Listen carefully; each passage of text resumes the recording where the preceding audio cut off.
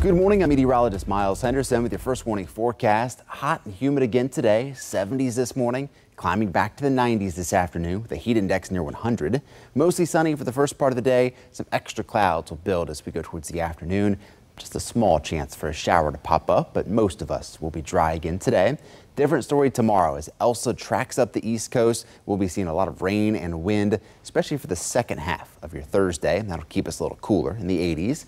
Back to near 90 on Friday with some leftover showers or a thunderstorm, but won't be quite the washout that the second half of Thursday is looking to be for us.